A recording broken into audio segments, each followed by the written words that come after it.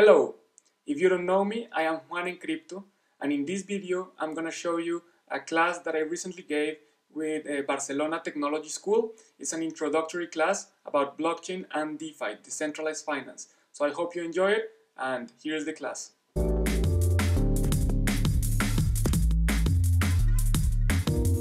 This session is gonna be about blockchain and DeFi. I realized that I was a little bit ambitious with the content. There's a lot of content, it's very detailed. So if you have any questions, please let me know. I might not be able to answer all the questions in time because of the time limit. We only have 1 hour and I have about 60 slides. So hopefully I'll be able to manage at least the most popular questions. Let me know please on the chat if the sound is good, if you can see the image, if you can see my screen. Let's check the chat 1 second. Okay, so I'm gonna wait a second. Hi, yes, perfect. Hi, Tatiana. Welcome to this special session about blockchain and DeFi. Okay, so let's start with it, if everything is working well. Well, today's objectives are very simple. First is to learn about the main elements of the blockchain technology and the possibilities of decentralized finance. For those of you who don't know what decentralized finance is, you will see that it's one of the main uses that is currently applying, or where blockchain technology is being applied to. So you're gonna get the main idea. It's obviously not that much into detail because we don't have much time, but still you will get a very good idea of what it is about. And also at the end of the session, we're gonna experience how decentralized finance actually works. We're gonna go on the blockchain and we're gonna see an example of how it works. So a little bit about the session, just so you know what we're gonna see. First, we're gonna see a brief introduction about the origin of the blockchain technology. Then we're gonna see all the different elements about blockchain. We're gonna experience and see what are the different kinds of crypto assets. We normally hear about cryptocurrencies, but today there are many more crypto assets that are not just currencies. So we're gonna see each one of them. We're gonna see what smart contracts are all about. Smart contracts is one of the most interesting functionalities of the blockchain technology. So we're gonna see them, how they work, what the concept is. And then we're gonna go to introduction to decentralized finance. And finally, we're gonna end with the example, the exercise that I was telling you about of how decentralized finance actually work, which is amazing. So before starting the presentation, I'm gonna tell you a little bit about myself. So I'm an industrial engineer from a university, Universidad de los Andes in Colombia. I worked for a little bit over 6 years in investment banking and the capital markets. So my background is mainly finance, like traditional finance. Then I decided, okay, I don't want to be this guy wearing tie my whole life.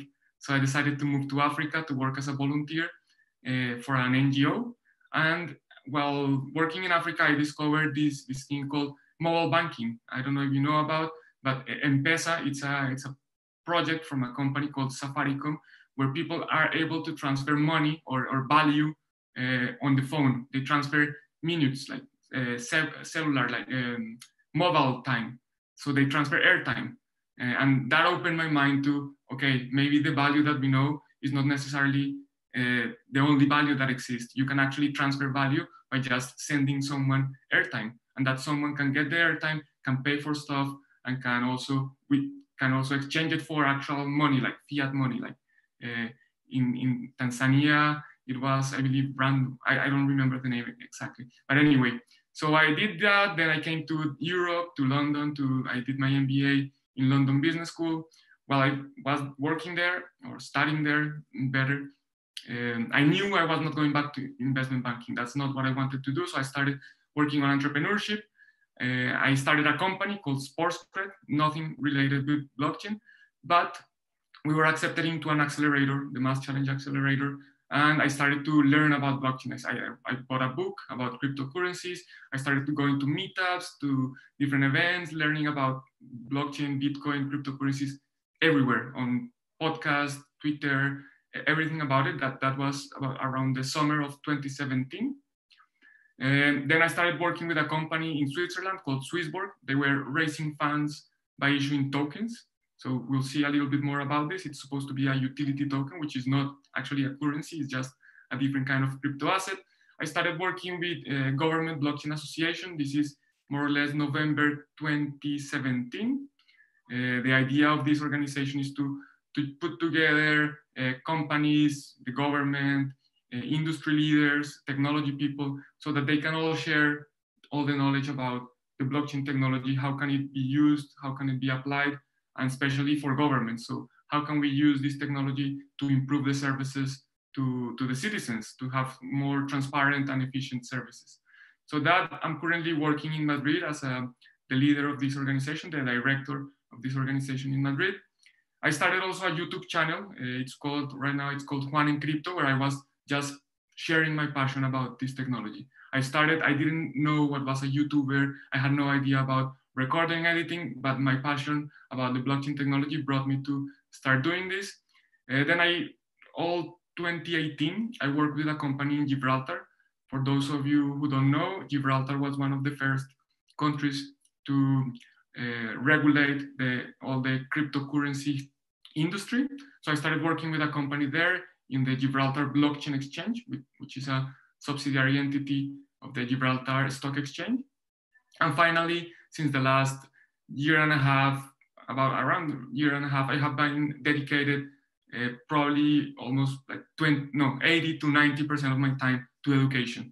So I give classes in universities such as this one, Barcelona Technology School, also some other universities here in Spain, in Colombia. I give corporate trainings, workshops, some meetups as well. As part of the GBA, we organize a monthly meetup for free so we can teach people about how blockchain can be used in different industries.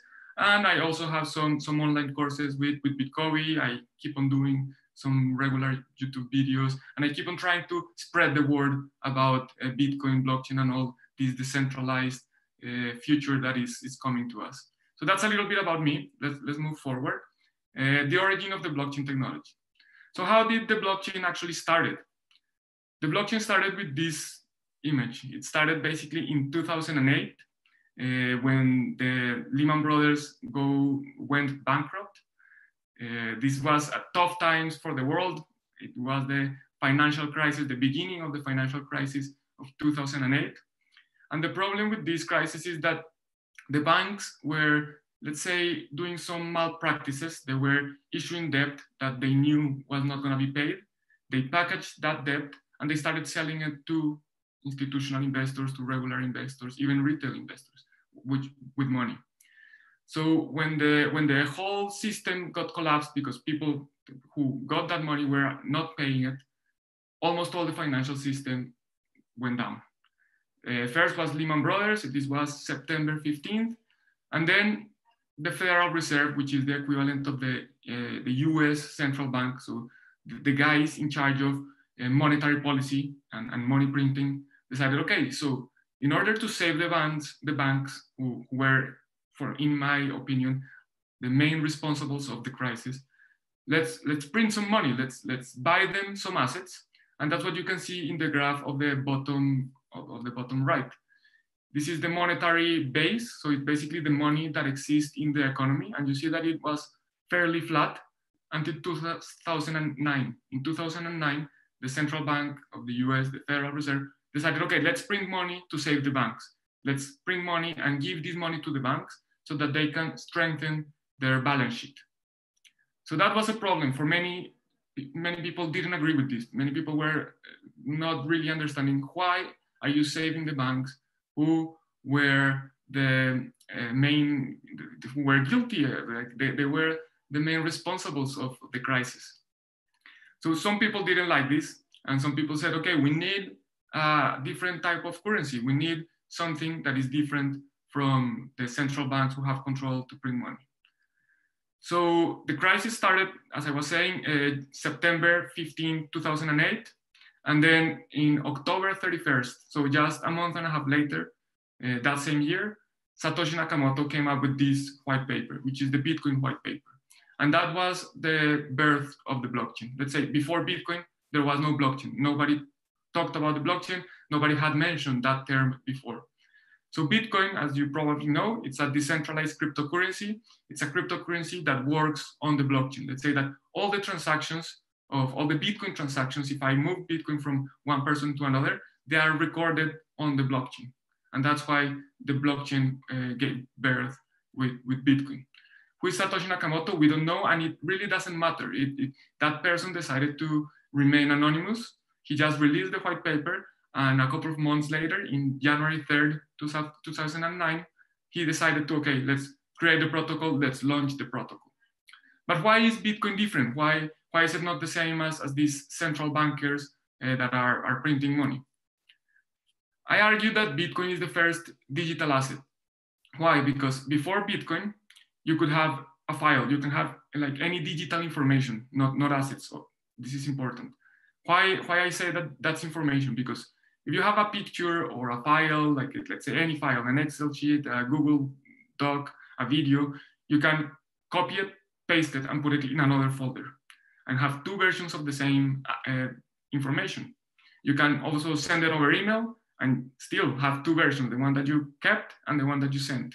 You can put it on a US drive, and you can make multiple copies of this same information. So that's why I believe it's not an asset. Imagine if you could do that with money. If you could just copy and paste money, that would be ridiculous, right? Imagine if you could send money over email and then you keep the money and the person who received it has the money again. So that's what it's called in technology, it's called the double spending problem. So it was before blockchain, before Bitcoin, it was very hard to create a system where you could not copy information and replicate it and have multiple versions of the same information. So with Bitcoin what it brought is that if you have a Bitcoin and you send it to someone, you stop having it. You don't have a copy of that Bitcoin. That only the other person has it, and everyone knows that the other person is now the owner. And if that person sends it, that person stops having it. So there's only one single version of that Bitcoin, and you cannot replicate it. So that's why this is the first asset. It's not just information, it's actually an asset that you can own. And if you own it, nobody else can own it. So that's the main, actually the breakthrough of the blockchain technology. That was the big innovation. It was solving the double spending problem. And that came with Bitcoin.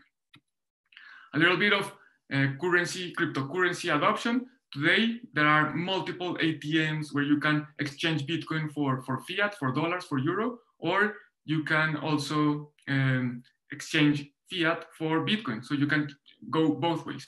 There's this map that has, okay, can you do, I don't understand, sorry. I had a question in the chat, but I don't get it, so it's okay. So there's also like some different websites where you can actually check where companies that are accepting Bitcoin or other cryptocurrencies. There's in May 22 of 2010, there was the first commercial transaction using Bitcoin. So actually someone paid for a pizza using Bitcoin. As you can imagine, that person paid a lot of Bitcoin for one pizza. It was the first transaction. So that person paid 10,000 Bitcoin for one pizza. Today, Bitcoin, the price of Bitcoin is around $6,000 per Bitcoin. So imagine that person paid around, I believe, if the numbers are not mistaken, $6 million or $60 million for a piece of pizza. Also more cryptocurrency adoption. Let me see, there's a question here. I don't know if you are getting it. Please let me know if I'm going too fast. If you have any questions, you know you have the chat, so go ahead and shoot. I have the chat here open. I'm gonna be trying to pay attention to the chat. Let me know, okay? So also there are different, how do you say this? There are different establishments, there are different merchants that accept Bitcoin and that accepts other cryptocurrencies. For example, Lamborghini currently accept Bitcoin. Obviously, they take the Bitcoin, they don't hold it, they sell it, they convert it into cash, but now it's starting to get more common to use it. So something that started in 2008, 2009, depending on what you consider the beginning, it can be the white paper launched in October 31st, 2008, or the first block. And we're gonna see later what blocks mean. One second here. Okay. So now we're gonna go a little bit more into the technology. Now we saw the beginning, it started with a crisis, it started trying to solve the double spending problem. But what actually is the blockchain? What are the main elements of the blockchain? And here I have something that I found last year. It was a news that I found in January last year. And it says, blockchain to improve Australian government efficiency by centralizing databases. So this headline, for me, it was very funny because it's ridiculous. You are talking about a decentralized technology that is trying to centralize databases.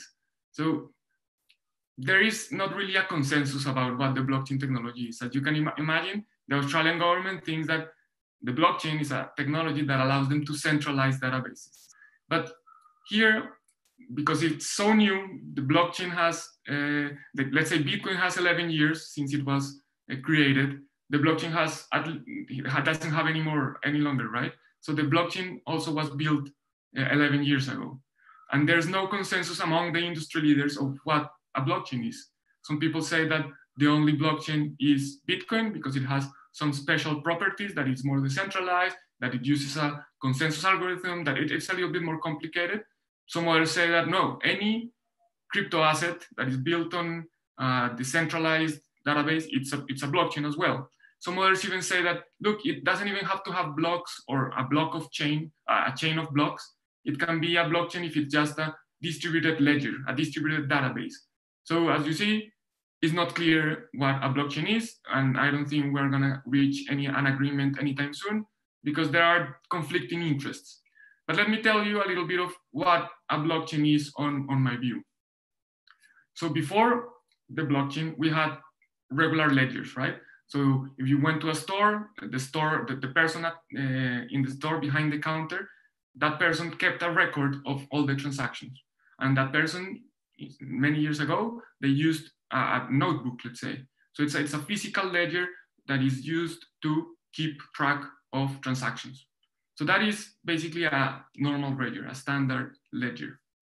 Then with the, when personal computers starting to come to the world and they started to popularize, then you started having digital ledgers, which the purpose was basically the same. The purpose was to keep records, to have digital records of transactions. But this time you obviously kept it, as I said, digitally. You had a digital version of a ledger. So it allowed you to do easier calculations. It allowed you to organize the information much better. If you had mistakes, then you could go back in time and change them. And it was much more flexible. And basically humans were just using technology to keep the same ledger or keep the same record, but in a digital version. Now with the blockchain, it's basically a distributed digital ledger. So it's similar to what you could have on SQL or like an Excel sheet that you're using to keep track of transactions. But in this case, this ledger is distributed in multiple computers. So this same copy of the ledger that initially you could have on a notebook or on an Excel sheet, on an SQL, on a regular digital database, now you have it in multiple computers, where all these computers have the same version of the ledger. They all share, let's say, the same truth. So that is what a blockchain is. It's a ledger that is kept on multiple computers at the same time. And all these computers agree on what is the real version of the truth. So as you see that with digital ledgers, the physical ledgers didn't disappear. With blockchain, nor the digital ledgers nor the physical ledgers are gonna disappear. Blockchain is not here to replace all the ledgers. It's a very inefficient database because you have to update all the computers, you have to have multiple storage units having the same information, they have to communicate among each other, so latency is very high in some cases. So this is a very useful database, or more or less, it's a very useful ledger, but it's not gonna be implemented everywhere. We're gonna still have normal ledgers, we're gonna still have physical ledgers. So why is it called the blockchain? Basically because it's a chain of blocks.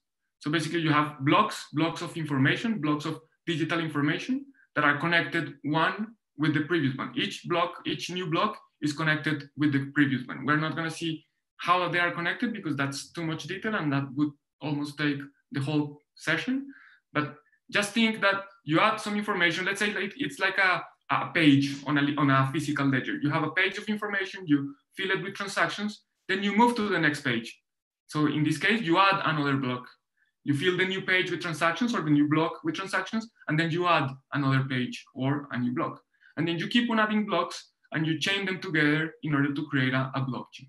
So what kind of information can you include on these blocks? Anything, any information that you want. You can add transactions, you can add a registry of property, you can add medical information if you want. I wouldn't recommend it, but you can do it. So that is a blockchain. It's a chain of blocks. It's similar to physical ledger where you have pages and they are all chained together. You have, in these cases, blocks. And remember, these blocks are in multiple computers.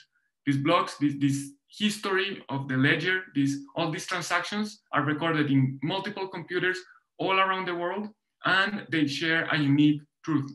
They all have one single truth, which is key, because if one computer wants to cheat the system, he wants to, let's say, change some record, change some information, then all the other computers know that that's not true. No, they know that that's false. So they can say, okay, from now on, I don't pay attention to you. You are cheating. You are sending me the wrong information. Okay, so I have a question here. Kim asks, why you don't recommend to keep medical information on the blockchain? So the main reason is because medical information is personal information. Remember that this blockchain, this chain of blocks, is in multiple computers. So if you are including medical information on the blockchain, it means that all these computers have that medical information. And you don't want your personal data to be on multiple computers. You don't want your personal data to be exposed to many people that can see that information. So that's why I don't recommend including information like medical information on the blockchain. Additionally, in Europe, we have the GDPR. GDPR is I don't know what it means, but it's basically the personal data protection laws, something like that. According to these laws or this regulation, users have the right of, if they want their information to be forgotten, it has to be forgotten. Once you include some information on the blockchain, knowing that all the computers have that same information, that information will be there forever. That information is considered immutable. So if you want to add personal information to an immutable database, you cannot comply with GDPR. So those are like some of the reasons why I wouldn't include medical information on the blockchain. Okay, so Kuda, sorry for mispronouncing your name, Kudakwashi is saying that applies for a public blockchain, but it wouldn't apply for a private permission blockchain.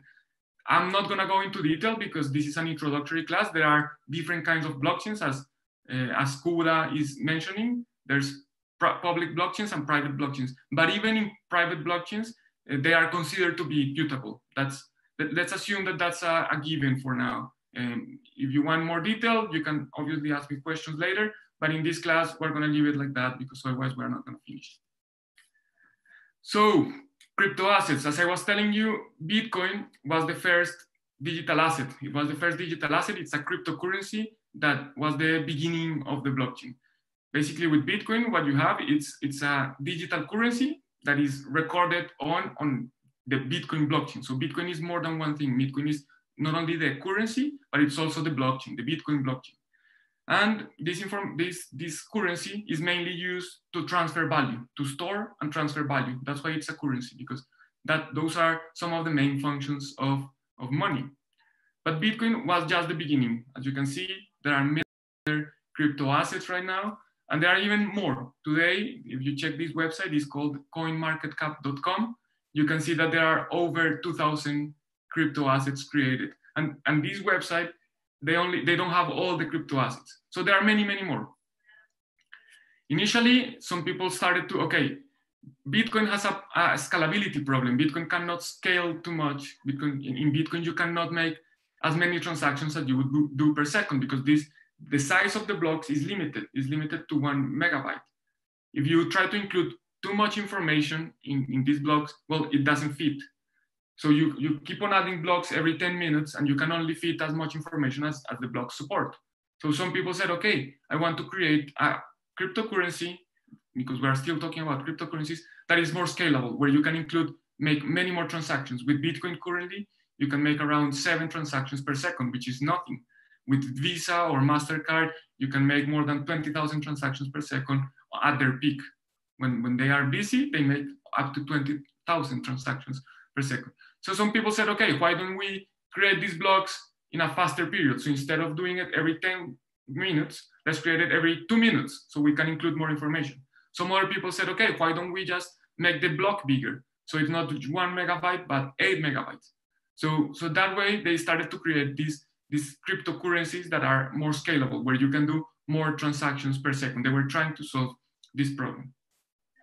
Then there were some other currencies that are private currencies, private cryptocurrencies. Bitcoin, as you probably don't know, but you think that Bitcoin is anonymous. Bitcoin is not anonymous. Bitcoin is pseudonymous. When you use Bitcoin, you are leaving a track. It doesn't have your name. It's not attached to your personal identity, but it's attached to your address. If you send Bitcoin, everyone on the blockchain, because everyone has remember that this blockchain is shared in thousands of computers. So everyone can go to this ledger and check, okay, let's see which transactions have happened. So some people said, okay, that's a problem for me. I don't want my transactions to be public. So they created these kind of private cryptocurrencies. They use, it's not a technology, it's a concept called zero knowledge proofs, which basically tries to hide who was the sender, who is the receiver, and what amount was sent. So that's what they are trying to do with these private cryptocurrencies. So we're still talking about cryptocurrencies, but now we move more to crypto assets, because these are not just currencies, these are platforms where you can create smart contracts. We're going to see later what are smart contracts, but basically these different platforms allow the creation of new tokens without having to build a new blockchain. Normally, if you want a new, let's say, to create a new asset, you had to create a new blockchain. So basically that meant having a new ledger to keep the records of that new asset. With these kind of platforms, it was super easy to create an asset on top of an existing blockchain. So let's say you have the Ethereum blockchain in this case. So you have all the blocks of Ethereum, you have all the different pages or different blocks full of transactions, and you can include transactions of a new asset that you created that it's only registered in this blockchain. And that's how utility tokens started. Utility tokens are basically crypto assets that have to have a utility within an ecosystem. So I put some casino chips, because a casino chip, it's a token that you can use in the casino and that has a utility in that ecosystem. In the casino, you can use these chips to bet, to gamble, right? So that has a utility. Another utility could be to claim the entrance to a club, or to claim some soda, or to ask for a service. You can use it because it has a utility. Then we started creating stable coins. Stable coins, you could say, that are also cryptocurrencies, because the main purpose is to store and transfer value. And these stable coins, let's say, different from Bitcoin, that is very volatile. These stable coins are supposed to be stable compared to a real life asset. In this case, I show the example of Tether. Tether is a crypto asset, it's a cryptocurrency that is pegged to the dollar. So basically, as you see, it fluctuates because it fluctuates in the market. In the market, some people value it for more, some people value it for less. It depends on what's happening in the market. But this asset has never been below $0.92 or above $1.1. So as you see, it's much less volatile than Bitcoin and other crypto assets. So that's another kind of cryptocurrency, the stable coins. Now, recently, we're starting to see security tokens, which security tokens are basically securities. They are more similar to actual stocks, actual bonds, any type of actual security, but instead of registering this information in a central custodial that has a record of who owns the stocks of, let's say, Amazon, this information is stored on the blockchain. So today, how a stock works is, if you have a stock, you actually have, let's say, a piece of paper or just a digital record of your stock. You don't actually own the stock. You don't have anything physical. There's a central database. There's a custodial. In different countries, the name changes. But there's a central entity that has all the records. It has the records of who has which stocks. There's a question soon. How is someone able to create a stablecoin? Okay, let me finish these security tokens and we go back to stablecoins. So you have this ledger, this centralized ledger of a person or an entity that is keeping record of who has what. If I transfer my stocks, let's say I transfer them to Jorge, then Jorge gets the stocks. This person, the central custodial, makes the change. Juan Pablo doesn't have the stocks anymore. Now Jorge owns them. So with security tokens, it's exactly the same, but instead of having a custodial, a centralized custodial, all this information is recorded on multiple computers. So all the computers that have the blockchain keep the record of who has which stocks. So if I make a change, if I send my stocks, my Apple stocks to Jorge, every computer registers that I don't have the stocks anymore and that now Jorge is the owner of those stocks. In terms of computational resources, how expensive is it to create blocks and maintenance of the chain? Well, okay, that's a question that we are not going to answer. Sorry, Lenin, but because that's a very advanced question for this seminar, and I don't think it's relevant for most of the people. Let's go back to stablecoins. So how can we create a stablecoin? Let's say that I'm the issuer of the stablecoin. I'm going to create Juan Pablo coin. So I receive $100 from someone, and I issue 100 Juan Pablo coins. So I am keeping this $100 as a collateral, let's say, as they are backing the 100 Juan Pablo coins. So whoever has the Juan Pablo coins can always come back with the Juan Pablo coins and claim their dollar backs. So that's why those Juan Pablo coins are pegged to dollars, because they are backed by actual dollars that I have in my bank account.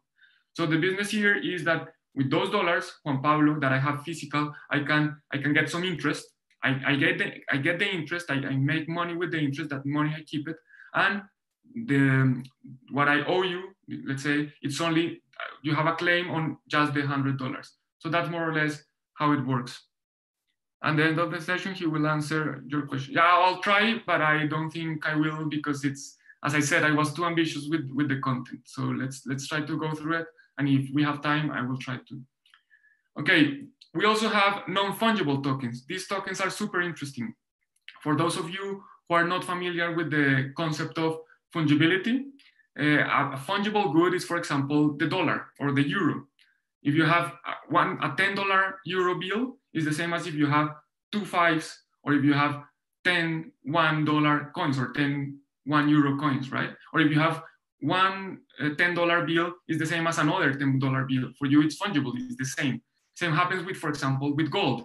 If you have a kilogram of gold, it's the same as another kilogram of gold. If it's in liquid, or if it's in small balls, or if it's in a bar, then it's the same. It's 1 kilogram of gold. Those are fungibles. But in this case, for example, shells are not fungible. Each shell is different. Rocks are not fungible. Each rock is different. It has a different size, a different color, a different weight. And this is what these tokens are. These are tokens that are different from each other. In Bitcoin, for example, if you have one Bitcoin is the same as another Bitcoin, or is the same as 2 halves of a Bitcoin, right?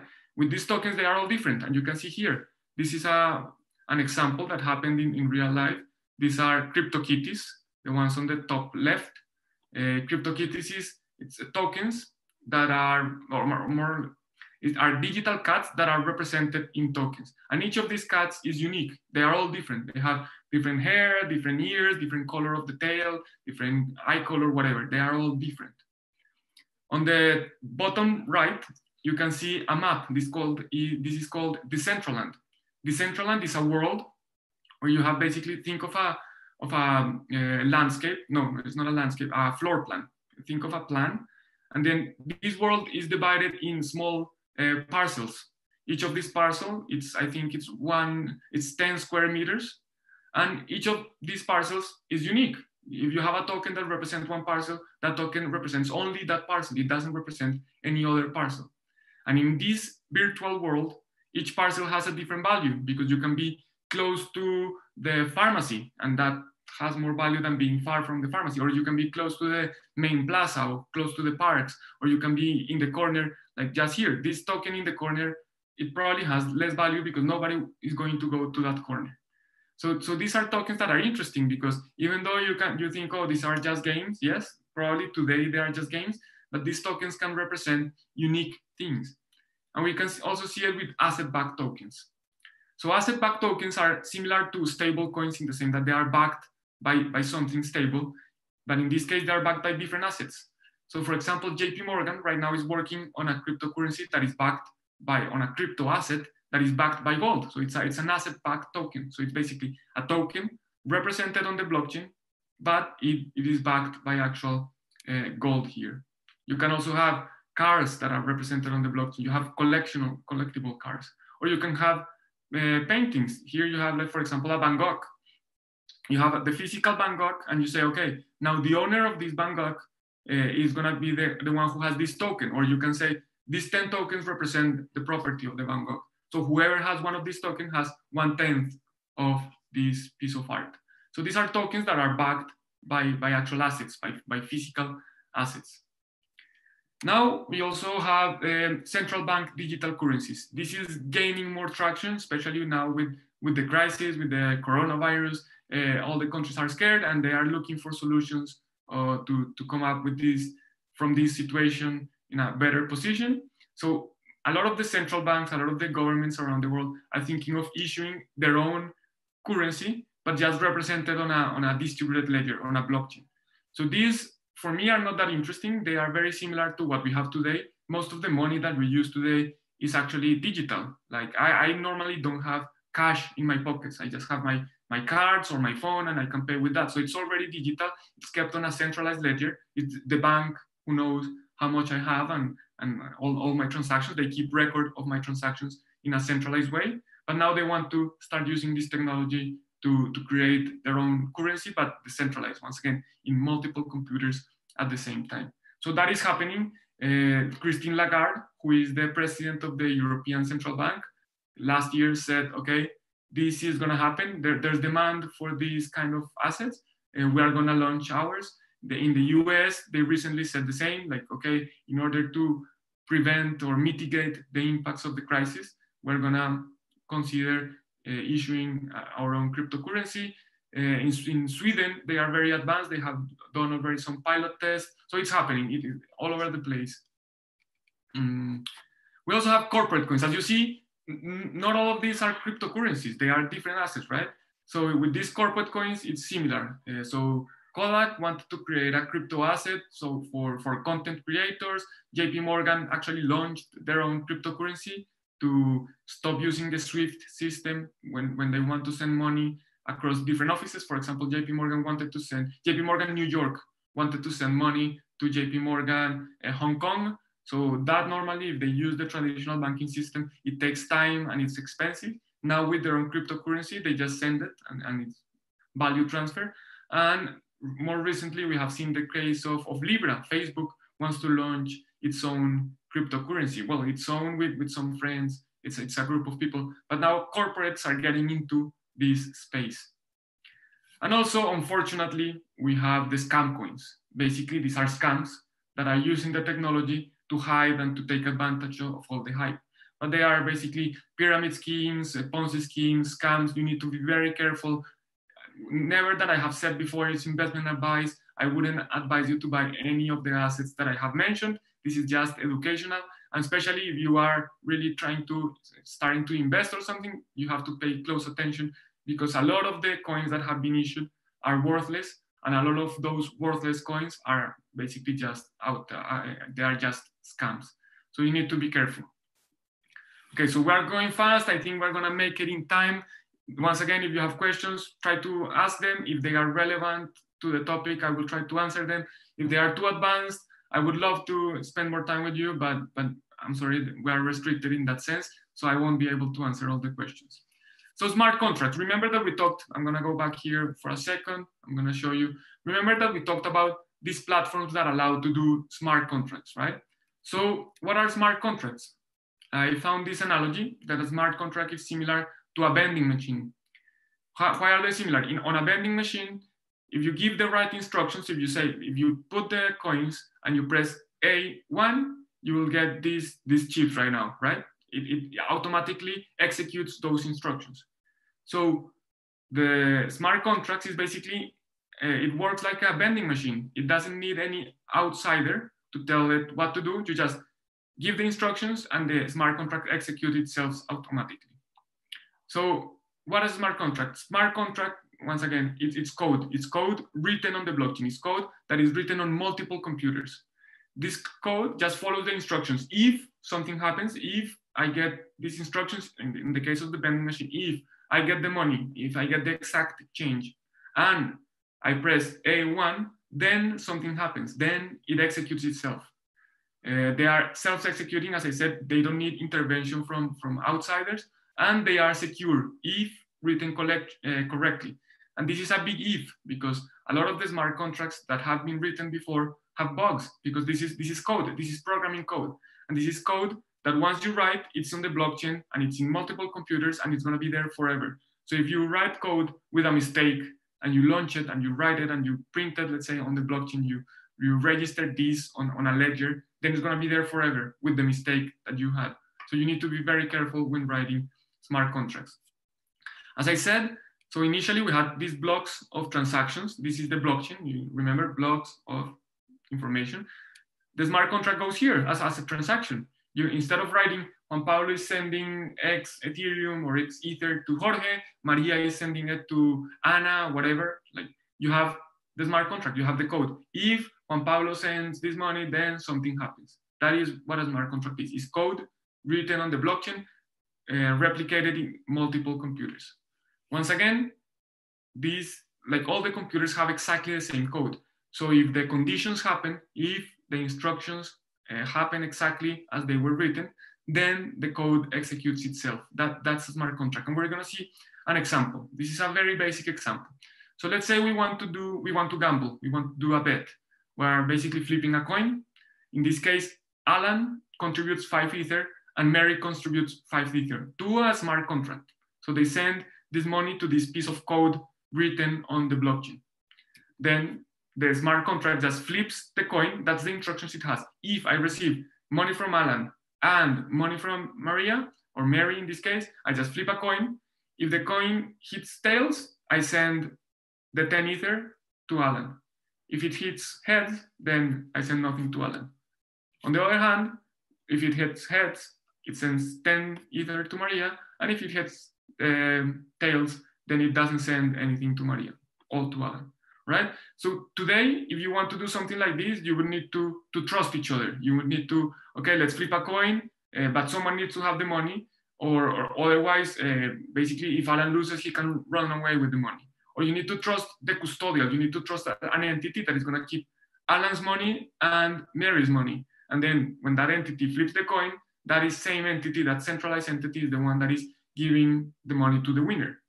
But with this, with the blockchain and with smart contracts, you can do it in a decentralized way where you don't have to trust anyone. You just read the code. If you know how to read the code, if the code is well written, you know that the money is going to go to whoever wins this bet. So that's just a basic example of how you can use smart contracts. It's code. You just have to trust the code. And if the code gets the right instructions, if this happens, then it executes itself. Okay, now we enter DeFi. This is when it becomes more interesting, because this is actually how we are applying blockchain technology to decentralized finance. Decentralized finance is, well, we'll see what decentralized finance is.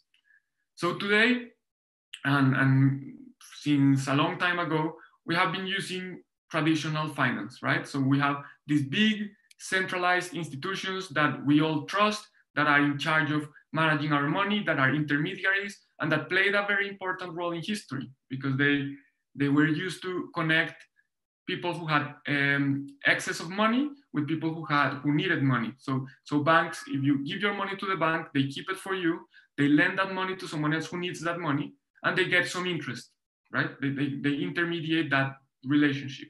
And they worked fine until like some years ago, but they started to become outdated. They are inefficient, they are slow, they cannot innovate that easily, also because they have a lot of regulation. So after these traditional financial institutions, all these big banks, big structures that we have today, we started to see something that is the fintech, all these fintech that companies that basically they wanted to provide some of the services that were initially provided by banks, but in a much more efficient way. So basically, you just, if you have, if you want to open a bank account, then you can just do it online. You just have your phone, send a picture of your passport or your ID, and then you can create your own account. Also, these companies are much more flexible because they don't have all the regulation doesn't apply to them, and they are not trying to do everything. Like normally banks, they have an investment bank, they have corporate clients, personal clients, they offer bank accounts, credit cards, etc. They offer a lot of services. These fintechs are much more flexible and fast and innovative because they can focus on just one service. They say, let's say, I just want to offer credit cards or bank accounts or whatever. They can focus, and they are much more flexible on the touch of your hand. You can use these apps, these fintechs. And now we're trying to see decentralized finance. That is something that it's very hard to understand. It's a lot of complex things. There's no central entity in charge of anything. It's just a lot of interconnections happening, and we're gonna see this in a little bit more detail later. So how did decentralized finance begin? Same, we go back to Bitcoin. Basically, the blockchain and everything related to the blockchain, you have to go back to Bitcoin. You have to understand Bitcoin. Because Bitcoin allowed us to transfer money without having to trust any central party. Without, if today, or let's say if 15 years ago, I wanted to send money to my brother in Colombia, and right now in Madrid, I had to go through the banking system. It takes 3 days. It cost me money. Imagine if it was on a Friday, then the money would take like 5 days, because banks, obviously, they don't work on Saturdays. They don't work on Sundays. If it was a holiday, then it was worse. They don't work on Mondays. Let's say that I tried to send the money at night. Well, it didn't work. It was a pain. It's very complicated. And if the bank said, okay, Juan Pablo, I want you to prove where your funds come from. And I'm like, my brother needs this money now. I don't have time to prove where my funds come from. I have them and I want to send them. That's it. So before, it was relatively hard and it took time. With Bitcoin, you could do this without any intervention, without any intermediary. You just type some address, send, and the Bitcoin are in my brother's address in a couple of minutes.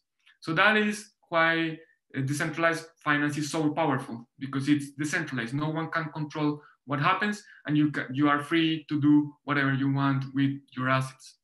So once Bitcoin brought this kind of new thing where you could store wealth in a decentralized way, you can start storing wealth without having to go to a bank. You can transfer money without having to open a bank account, transfer value without opening a bank account. Then this whole movement started. And now we have lots of projects. We have projects, as you can see here, in payments. You have different infrastructure that you need to use. You have even KYC, like all these know your client policies that you need to follow. You can do them right now in a decentralized way. You have stable coins. As I said, we already talked about stable coins. They are part of decentralized finance, because some are a little bit centralized in the sense that if I issue this Juan Pablo coin, remember I issued 100 Juan Pablo coins and I'm the one keeping $100, backing those 100 Juan Pablo coins. There are some new currencies that are decentralized, that no one is keeping those dollars. It's a smart contract that is keeping the collateral. So that is very interesting. And we have basically, it's a whole ecosystem. It's an industry in itself. So that's what we have today with decentralized finance. Here I'm showing you a little bit of the main DeFi projects. DeFi is decentralized finance. We have MakerDAO, which is huge. Right now it represents around 50 to 60% of the whole ecosystem. This is a project that basically does lending, decentralized lending. So today you don't have to go to a central institution to ask for a loan. We'll see it has some conditions. We'll see them in detail. You have also derivatives. You can create a derivative. Basically, a stablecoin is a derivative. It's a derivative of the stable asset, the pegged asset that you are using. And you have all these projects. And as you can see, most of these projects are built in Ethereum. Only you have to go to the project number 12 in order to go to a project built in Bitcoin. And what is the most amazing about this space is that it moves so fast. So this is a picture of the space in November 2018. You have 3 projects basically, or 4 projects. They have some connections, so there are some interactions among them. And only 6 months later, you have many more projects. Now you don't have only 4, but you have more projects. You have many more interactions, so more people are using them, and you have more connections, right? And this is May 2019. And if we go forward, if we move just 4 months to August 2019, now you see that this is chaos. These are many more projects. Once again, they don't have to ask for any permission to just create a new project. You can start using any of these projects without asking permission to the owner. This is completely decentralized. You can just start participating. You can create a new project. Most of this code is open source, so you can just go copy some code, make some changes if you believe you can improve it, and then launch a new protocol. And this is the pace of decentralized finance. So in less than a year, you went from this to this, which is just crazy. So what are some of the examples of the things that you can do with decentralized finance? Before the blockchain and before decentralized finance, exchanges, you always, in order to exchange some asset, you always needed to go to a centralized entity. Once again, there is this centralized entity that has the records of who has what. If you want to, let's say, sell some stocks, that centralized record is the one that is keeping, okay, Juan Pablo sold these stocks, now they belong to Mary, right? With decentralized finance, you don't have that centralized custodial. You can just exchange funds with using a smart contract. So basically how it works is, if I send money, if I send my Apple stocks to the smart contract, and the smart contract receives the money equivalent for those Apple stocks, then the smart contracts gives the person who sent the money the stocks, and gives me, who sent the stocks, sends me the money. So this happens in a decentralized way. So I don't have to trust anyone but the code. I need to make sure that the code is well written, because otherwise I can just send my stocks, and if there's a bug, if there's an error in the code, I can lose my stocks. But this is some of the things that you can start doing without trusting anyone, just the code. So you can do that today. Also, you have decentralized savings. Today, if you have some excess cash, like let's say if you have dollars, you open a bank account, you deposit your bank account. Well, today you get 0% interest or negative in some cases. But before, let's say 5 years ago, you open a savings account and you could store value and then start claiming some interest, right? In a centralized way. There's a company, there's a bank, or there's a financial institution that is holding your cash.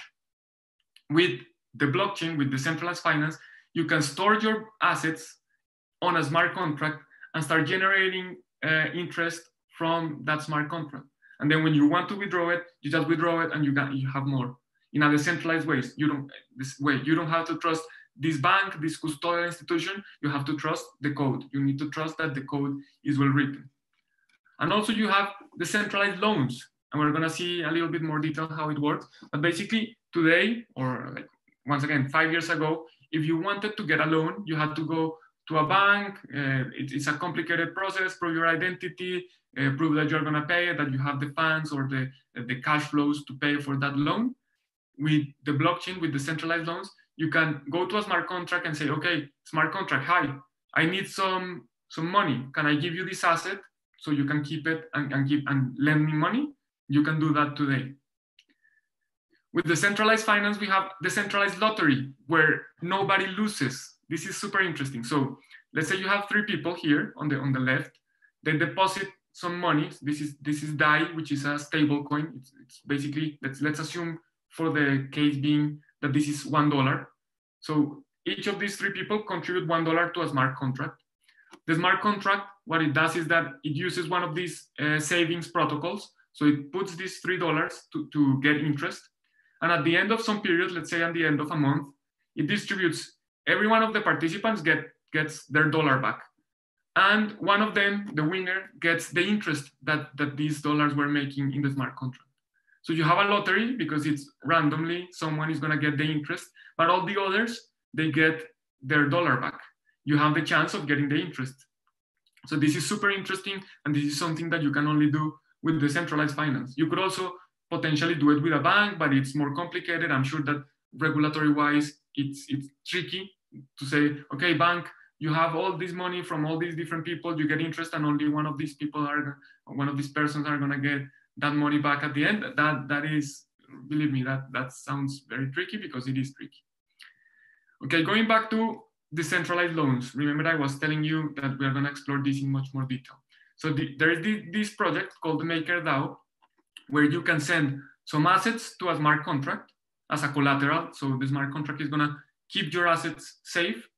And in exchange for keeping your assets safe, the smart contract is gonna give you a loan in dollars. Once again, let's assume that this this digital stable coin is it's dollars. So then you can go spend your dollars, buy more Ethereum, buy a house, buy a car, whatever you want to do with those dollars. And once you go back and pay them, the smart contract releases your collateral. So let's here have an example. So you have, in this case, first, the assumption is that 1 Ether, which is the currency of Ethereum, is worth $150. So in this case, you go to the smart contract, you send 1 Ether, and you receive 50 DAI. So in this case, the collateral is 300%. So you're sending an Ether that is worth $150, and you're receiving only $50 as a loan.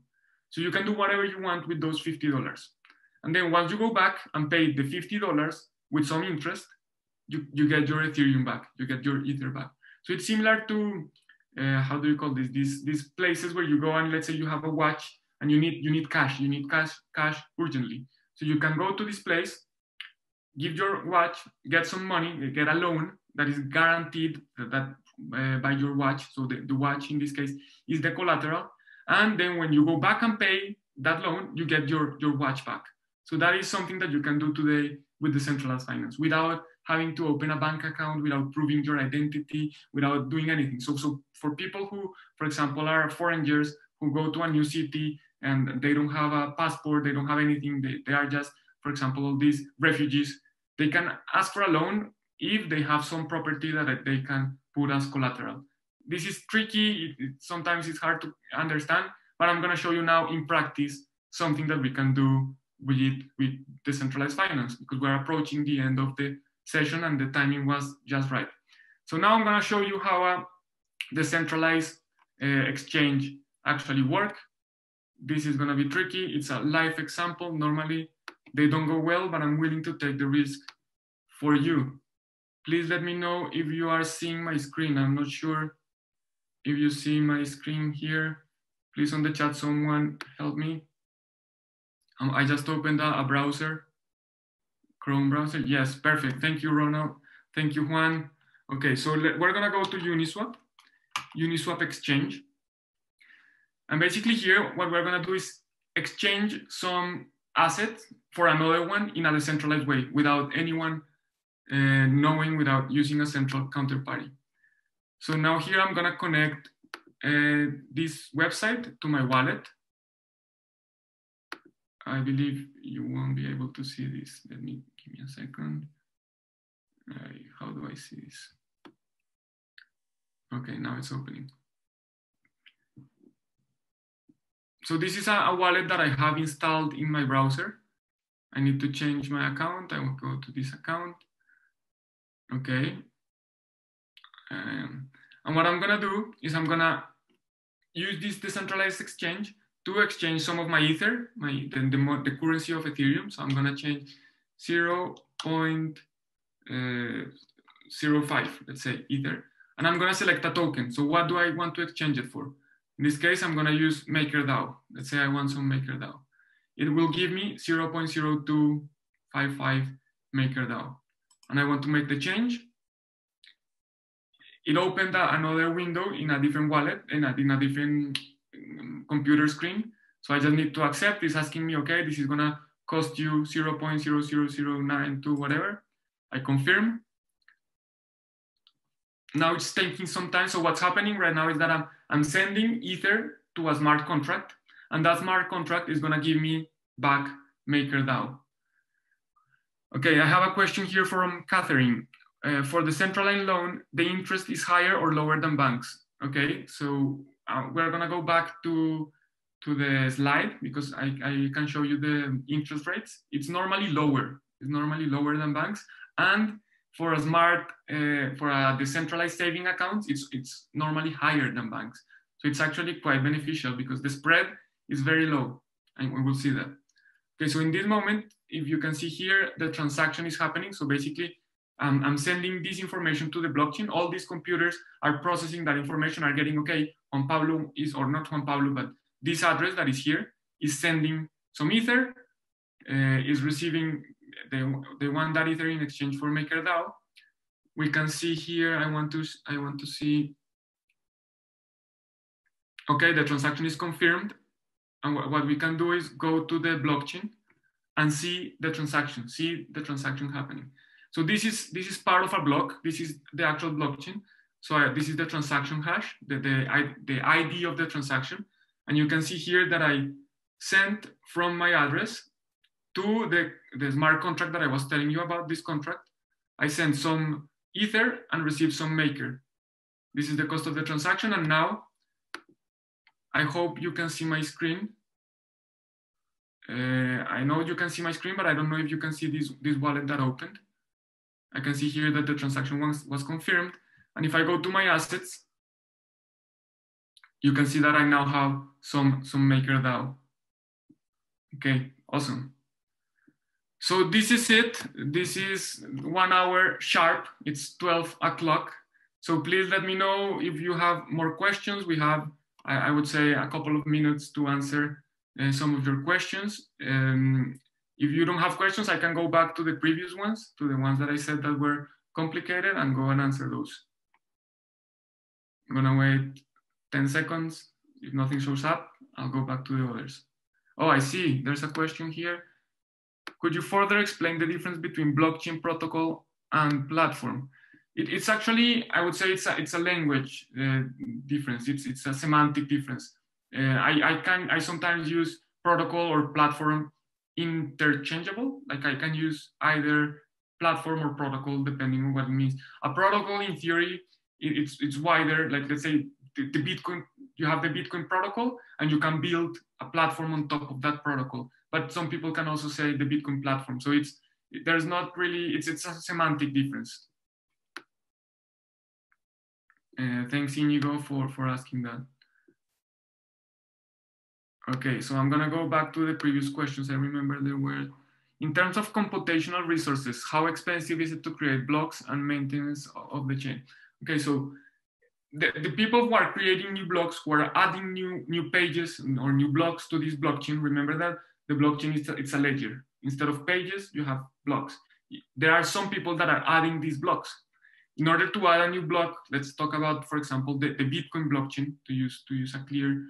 I'm going to stop sharing the screen so you can see me full screen. I believe you should see me full screen right now. So there are thousands, if not millions, actually, there are millions of computers all around the world trying to add the new block. So it's in energy consumption is really, really expensive to add new blocks.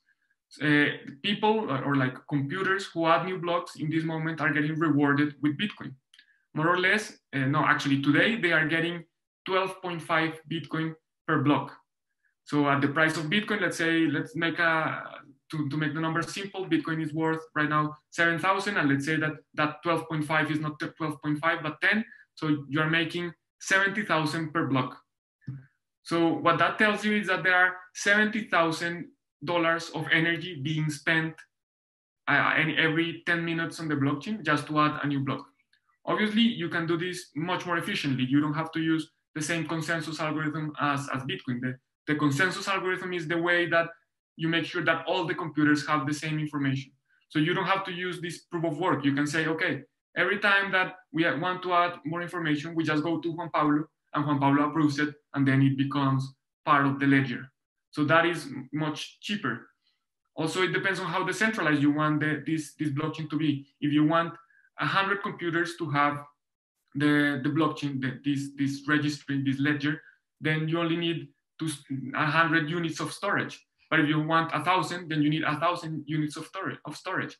Today, Bitcoin has more than 100,000 nodes, 100,000 computers storing this database. So you need 100,000 storage units that are storing this database. So the answer is not clear because it depends a lot on the software that you're using, the objective that you want to use, what's the purpose of using the blockchain. And that obviously makes a huge difference in terms of expenses, time and money. Let's see, I lost the chat now. Let's see if I find it, invite chat. So that was one question. Let's see, I have the chat here. 2 new messages. Okay, what are the interesting blockchain projects that you're personally excited about? I am personally excited about decentralized finance. Uniswap is very interesting. The fact that because you don't have a counterparty, like you are exchanging tokens with a pool of tokens. Let's say Uniswap, how it works is Uniswap, the protocol or the platform, has different assets. It has Ether, it has DAI, it has Maker, which was the one that we just bought. And if you want to exchange, if you want one of these tokens, you just send the smart contract something, and it sends you back something. That for me is super interesting. The lending protocols, everything around DeFi, for me, it's very interesting right now. And one question from JL. All the smart contracts are programmed in the same language, Solidity? No. So in Ethereum, if you want to create a smart contract in Ethereum, you use a programming language called Solidity, which is basically all these instructions. If this happens, then that something happens. This is not written in English or in Spanish or in a human comprehensible language. It's written in a programming language. So Ethereum uses Solidity. For example, in Bitcoin, you can also write some less complicated contracts, but you have to use the script language. And some different platforms have different languages. You can even program in C++. Some languages are gonna allow you to program in Go. So it depends. It depends on the blockchain. But you can use different computer like programming languages to write smart contracts or dApps, which are decentralized applications. Basically, it's a combination of smart contracts, and you can actually build an actual dApp. In which case the interface is very similar. The interface, what the user sees, is very similar, but all the backend, all the logic is running on the blockchain. Okay, so I think that's it for today. Thank you very much for being here. I know it was a lot of content for those of you who are not new to this technology. Your head is probably about to explode because as I said from the beginning, I was very ambitious. I tried to give you as much information as I could. We even went a little bit over the hour. So well, once again, thank you very much. Let's thank, okay, Joseph, you said thank you very much. Thank you. If you are more interested about this, well, you know that you can ask me directly. My email is juan@juanencrypto with Latin I.com, or you can contact Barcelona Technology School, and I'm sure that they will be able also to connect you with me or to solve your questions directly. Have a great day, and well, looking forward to see you in some other opportunity. Bye. Well, that's it for this video. I hope you really liked it. I hope you enjoyed it. And most importantly, I hope you learned a lot. If you liked the video, please give it a thumbs up. That's important for me. It's important for the channel. If you didn't like it, well, I'm sorry. But also, you can also hit the thumbs down. Don't forget to subscribe and hit the bell button so you can get all the notifications of the new videos of this channel. That's it for me. I'm gonna leave you with some other videos here, and please subscribe to the channel here. Bye.